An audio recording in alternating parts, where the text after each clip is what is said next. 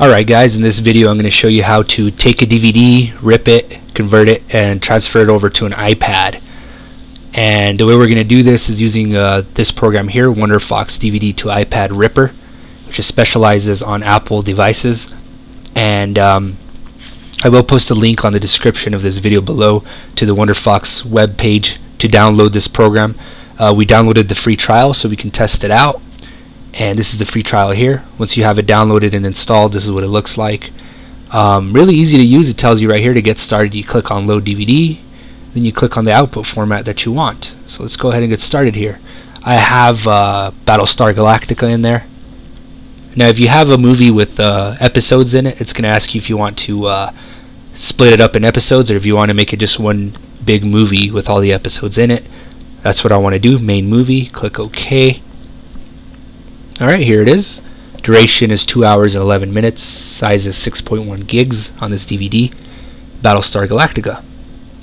Alright, we're going to choose the output format. Now here you have some tabs up here. Go ahead and click on the Apple tab. And here we have all the Apple devices. iPhone 5, 4S, 4, iPhone 1 through 3, iPad mini, all the iPads here. Let's go ahead and choose one of the iPads. I'm going to choose the new iPad here, because that's what we're doing in this video, is converting a DVD to an iPad. Alright, and one more thing, the output folder, click on the little folder picture here. You could change it to whatever you want, wherever you want to save it. I'm just going to save it straight to the desktop, that way we can look at it from there. Alright, and go ahead and click start, and it'll start. Now since this is the free trial, it's only going to let us convert the first 5 minutes of the movie, just so we can test it out and see if we like it. Let's go ahead and test it out. Click on Remind Me Later. If we like it, then we might buy it. Alright, click on Remind Me Later. It's going to start to do it.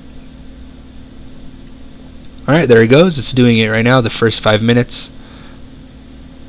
Now this might take a while, so I'm just going to stop it here in a couple seconds and watch what we have so far. Let's stop it right there. Alright, let's go ahead and see what we got here. Looks good. Quality looks good. Let's fast forward it a little bit. Alright. Looks like the quality looks pretty good. The audio's there and it's synchronized with the video. Everything looks good.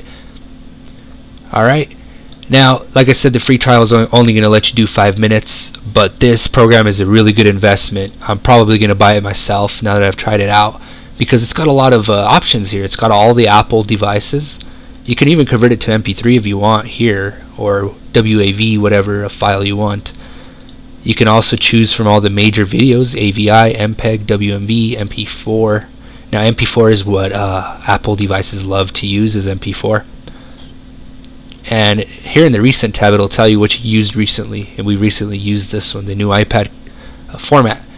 Alright, that's how easy it is to use. You just load it, you choose your output format, you choose where you want it, bam, that's how easy it is. Alright, and like I said, I will post a link on the description of this video below where you can download the free trial and buy it if you like it, because I might buy it because I really like this program. There is free ones out there, and I might make some videos on the free ones for you guys that want it for free. But like I said, this is the professional one, and I recommend. It's a really good investment if you decide to buy it. Alright, thanks for watching. Subscribe, like the video. Hopefully this has helped you out if you're trying to figure out how to convert it to iPad, your DVDs, and have a good rest of your day. Thanks for watching.